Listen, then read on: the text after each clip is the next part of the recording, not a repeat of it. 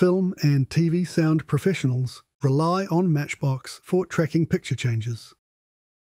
With the release of Matchbox 2 and Pro Tools 2025.6, they can now enjoy dramatically faster, more precise reconform.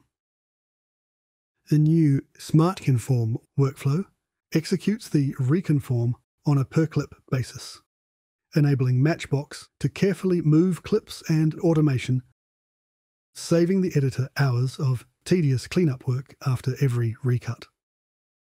Matchbox 2 is a big upgrade to our popular post-production change management tool, and it comes with a lot of really powerful new features for both sound and picture departments. It can detect when the picture editor has added new lines, match a dialogue guide track to production audio using waveforms alone. It can eye-match video media and spot tiny pixel-sized differences between two shots, or even reconform your Q-Pro ADR spotting lists. Check out our full-length demo video linked at the end for a detailed run-through. But today we're just going to focus on dealing with an updated picture reel and reconforming our work in Pro Tools to match the new cut. So we have a session here where we've been happily cutting against version 11 of this film. We just found out that the director has made some changes, but that they won't affect sound. I think we'll let Matchbox be the judge of that. So we're going to drag the version 11 video into the old timeline in Matchbox. Then we'll drag the new picture, version 12, into the new timeline. We could alternatively use dialogue guides, or AAFs, but today we're going to rely on picture only. We now want to run a matchup between the two video reference files, where Matchbox finds every shot and maps its location in the new version of the reel. We could choose Matchup Video References, but since that's all we have right now, we'll leave it on Matchup Anything. Matchbox will first analyze both movies and save a little cache file for next time you try this. It will then find every frame in the new video and its location in the old video, and then create a set of these green match objects. Essentially a map of the way that footage has shifted between version 11 and version 12. We can check it all makes sense by selecting the match objects and verifying that the images are in sync.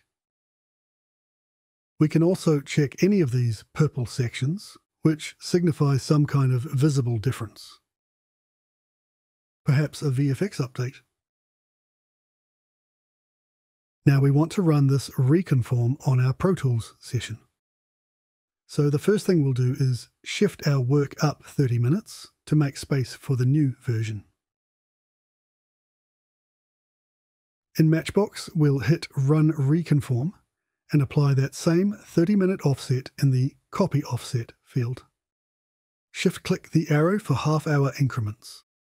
If you're on Pro Tools 2025.6 or greater, and you have the Pro Tools scripting option enabled, Matchbox can reconform your session much faster and more reliably, and without the need of the helper plugin. So we'll select the tracks we want to reconform and set it running. Matchbox will copy each range from the old part of your session and paste it into its new location, creating a version of your session which is back in sync with the new picture. Before you set it running, you can enable a few extra informative marker tracks, which give you a better idea of what has happened and really help in the patch-up process.